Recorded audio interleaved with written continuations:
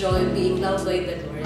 I was young then, when I had a desire already. When I was 10 years old. When I was 5 years old at that time. I was in grade 2.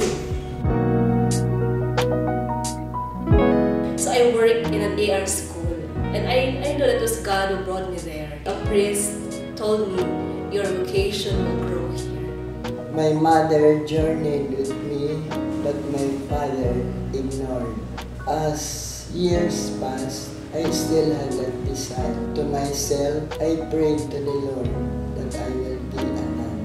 When I heard that I passed the examination, doon ko nakita na, oh, ito na talaga Lord, kasi ito na yung iniantay ko. Kakaiba kasi yung bigat ng desire ko na yun. High school, after my graduation, naisip ko na very challenging siya sa akin kasi since I am the only child of my parents, nakita ko how much they loved me. Naramdaman ko na mahalin ng iba din. Doon ko na-value kung paano mag-let go.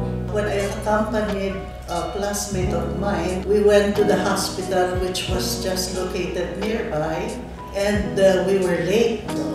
So when the sisters, they were friends of my mom, they were asking me, would you be among us one day? I'm only child, so it wasn't easy. I just pondered it, the calling is there, but I just kept it. It was difficult to say goodbye to the family, especially to my mom. In Mindanao, I went there. I learned so much from them because they are warriors, many of them. But I was, praise God, I had that perseverance because of it.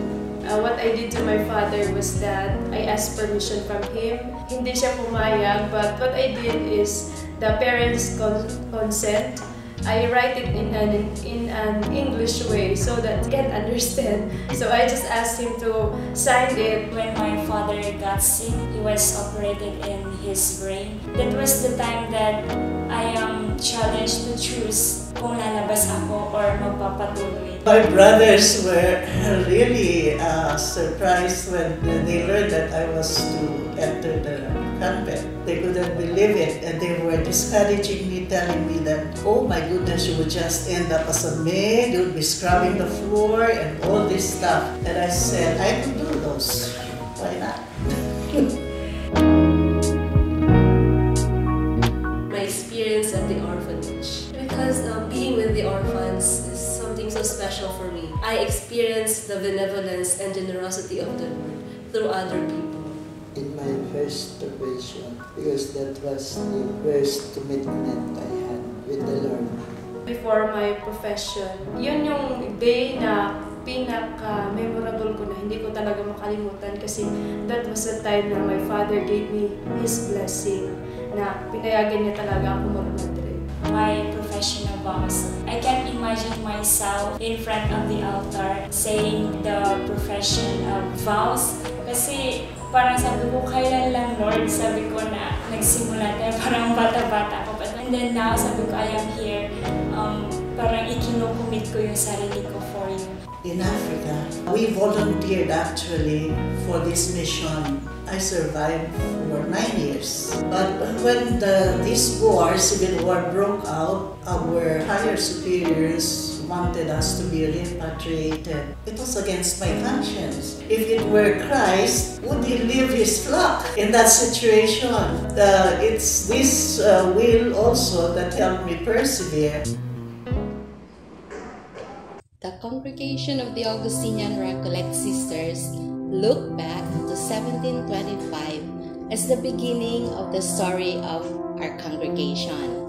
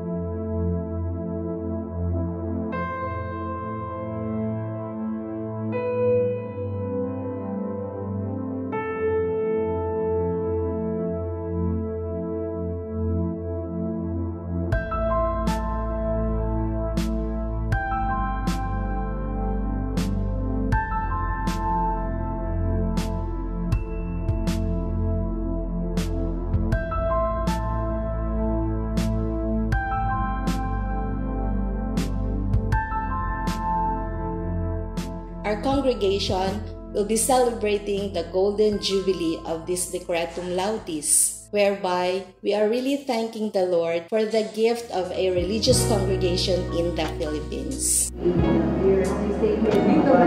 It's a joyful moment for me to remember 50 years. Imagine, in my 71 years in the congregation, including my formation, I'm already 69 years in my profession. So formation included, it's already 71 years since I left home. And I find my life with God in the congregation. I enjoy and intensify my prayer life. It's the one I think which is holding me. Because I am already 92 years old. I am completed this November 2019, this year, 92 years old. So, I enjoy life. I find the value of my life as a religion. The sisters will be more prayerful, faithful to their calling, because religious life for me is a valuable calling. I have dear God to each one of us. Of course, I say married life is already a calling, and you have the people who are married, that's already my prayer. My prayer that these people who are married must have to be faithful to each other, to the children, to the family.